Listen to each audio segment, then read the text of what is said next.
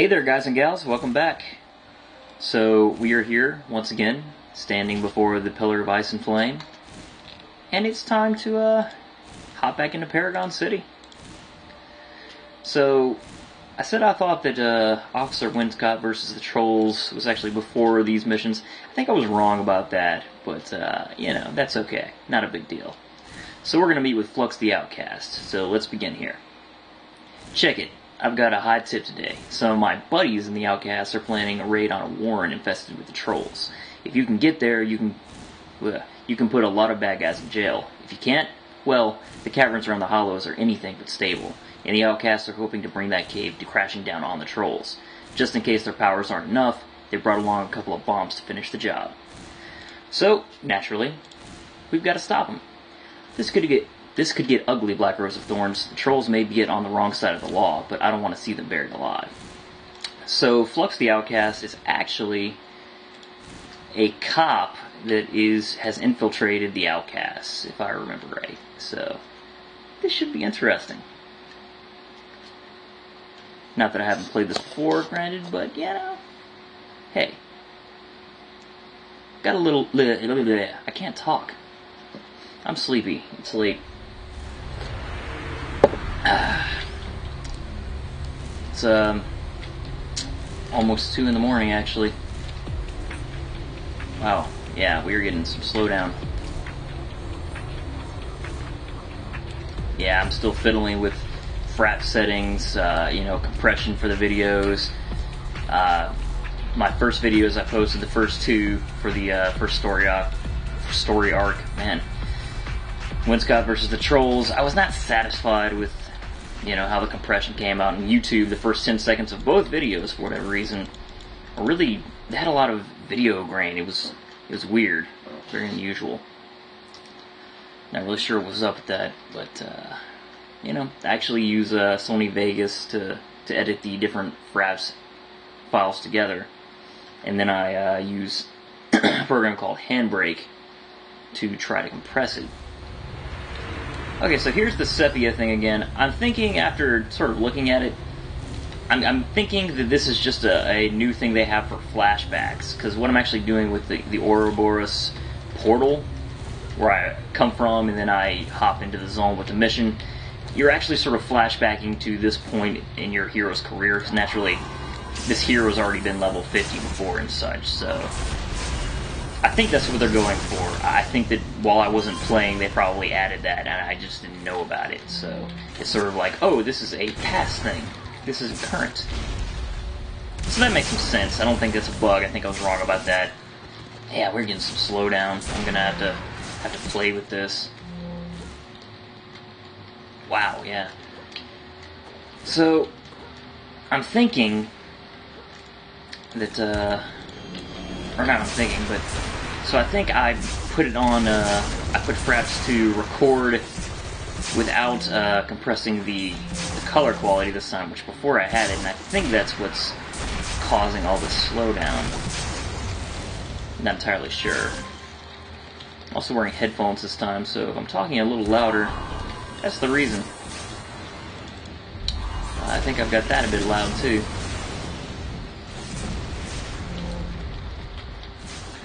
But hey, that's something I can fix another time. So yeah, I'm thinking I might turn up the difficulty actually after this story arc. As of now, I just posted those last videos, so I don't have any comments or anything. And who knows, like, City of Heroes is not a new game by any stretch of the imagination, so maybe a bunch of people don't really care about watching a Let's Play of City of Heroes, but, you know, I want to do a lot of this sort of for my own amusement anyway, because honestly, who knows how much longer this game will be around. I think, probably about another 2 years or so is my guess.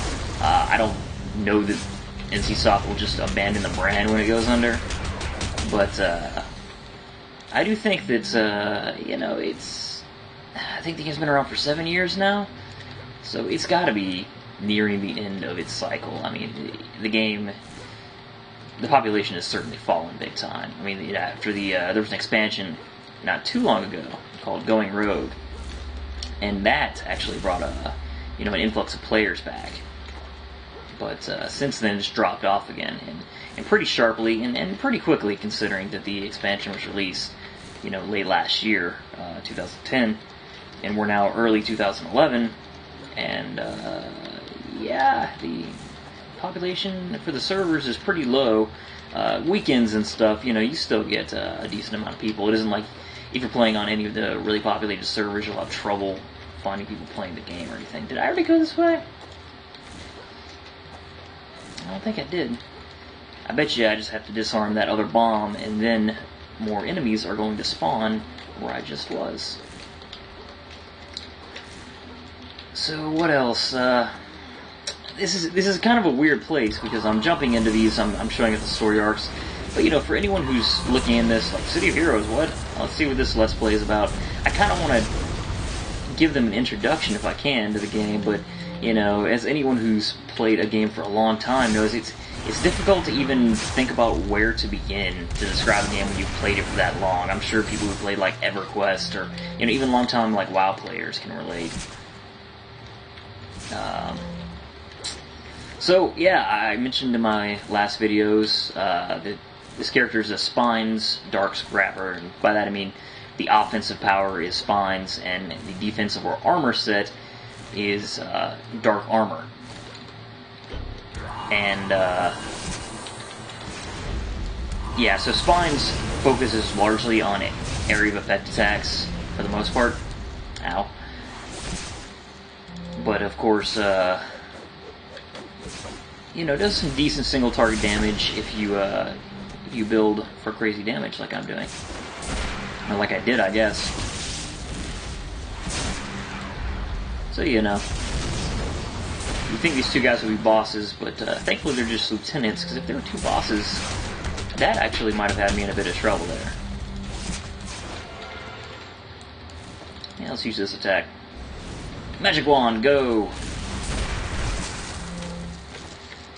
But, in Scrappers, there's different archetypes in City of Heroes that sort of determine your role in combat, and of course on teams and such. Maybe... Where's the bomb? But Scrapper is one of the roles that is basically a melee damage dealer. Where the heck? Oh, okay, I missed something up here. But then there's blasters, which are long-range damage dealers. There's tanks, which, self-explanatory for anyone who knows MMOs. They soak up damage and hold aggro, while other team members deal out damage and control, such as that. Then there's controllers, which, as the name might imply, they sort of control the battlefield. They lock down enemies. They also can provide buffs for the party and stuff as well. But that primary, man, I cannot think tonight. That role primarily goes to defenders, which, are all about buffing party members and healing. Though, in City of Heroes, in the community of City of Heroes, calling yourself a healer is kind of like a four-letter word. It's really kind of silly if you ask me, but people will get all up in arms and be like, heals or nothing, blah, whatever. Yeah, that sepia thing is got to be deliberate. But, it's true that buffs are better than heals in almost every scenario in City of Heroes, provided, your buffs are slotted well, and you know how to use them. But it's just kind of funny to me how people will just, like, yeah, whatever, heals don't matter at all. When, that's obviously not true. But there is certainly a point where heals don't help at all if you have enough buffs. So yeah, those are the archetypes. Then there's the epic archetypes. Heroes have Peacebringers and Warshades, which they're odd. They can be built in very unique ways because they have a ton of different powers available to them. And as an archetype, they only have one power set to choose from, unlike the other archetypes which have tons of power sets, but they have a ton of powers in that pool. So, like, some people build all human form Warshades and Peacebringers, whereas others, Peacebringers and Warshades can actually transform into, like, these weird alien squid things that can do good range damage. They can turn themselves into a mini weird lobster thing on 2 legs that acts sort of like a mini tank.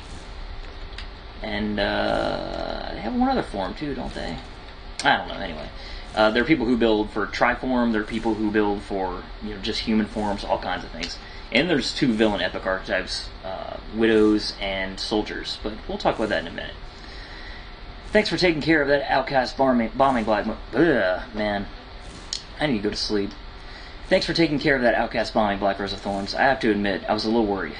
It's hard being deep undercover sometimes. All the lying, the dishonesty. You start to wonder whether or not you're the same person you used to be. But then you help a hero do something good for the world, and you know you're exactly who you wanted to be all along. Yeah, you tell him, Flux. Alright, I've got a tip for you, Black Rose of Thorns, and it's a doozy. The Outcasts have learned that the Trolls are planning a raid on an abandoned office Lieutenant Winscott's been using as a base of operations. The unit is made up of trained men, Black Rose of Thorns, but they can't stand up to the Trolls in a fair fight. I need you to rescue those cops from the Trolls. A lot of good men's lives are on the line. So let's rescue some cops. I'm counting on you to save those men, Black Rose of Thorns. A lot of them are my friends. Alright, so let's help out Flux. We stand for truth and justice. We aren't going to let the Trolls take down the cops. So, I should probably be talking a little about the enemy groups I'm fighting too, right? It's like, what? Outcasts, Trolls, what? And Trolls, you're talking about how you don't like fantasy, but there's Trolls? It doesn't make any sense, right? So, the Outcasts, my understanding anyway, it's been a long time since I really dealt with the Outcasts a lot. I play mostly higher level content these days when I play. But the Outcasts are sort of thugs that have superpowers. I don't even remember why, but they're sort of like common thugs. The Trolls are people who have gotten addicted to a drug called Superendine, which, when they overdose and they take too much of it, and they become like big time druggies on it, they end up like this. Good thing there's not a drug like that in real life, because we'd have a lot of green people walking around.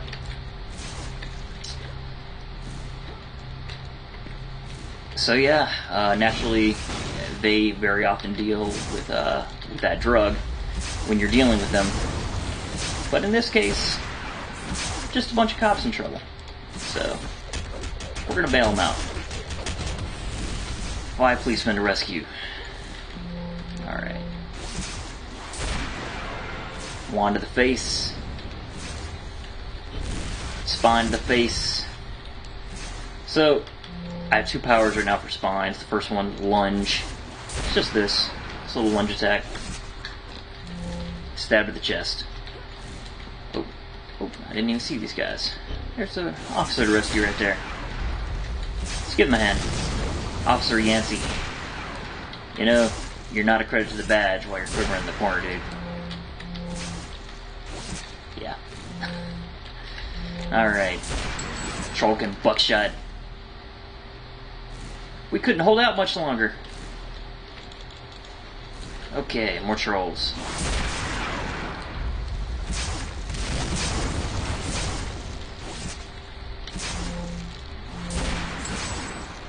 And kaboom! Okay, you know what? There might be someone in here. Okay, there's not. Let's run for it. Oh, elevator. I don't think I explored all this floor, so don't want to miss a hostage. Otherwise I'll have to do what I did last video and run all over Tarnation looking for him. Okay, let's see if anybody's in here. Ah! Stuck on a bucket. No one in here. Alright. How about here? No one in here. I'm really bad at this superhero thing. Ah, there we go. Okay, and this is Spine Burst. Boom! Already seen me do that about 100 times, but, you know. Don't think it really needed an explanation, but there you go. Officer Kelly. Oh, Black Rose of Thorns, I knew you'd come. I'm kind of a new hero at this point. I'm not really expecting you to be looking out for me. I don't have much of a rep. Uh-oh. And I just heard my timer, so thanks for watching, guys, and catch you in the next video.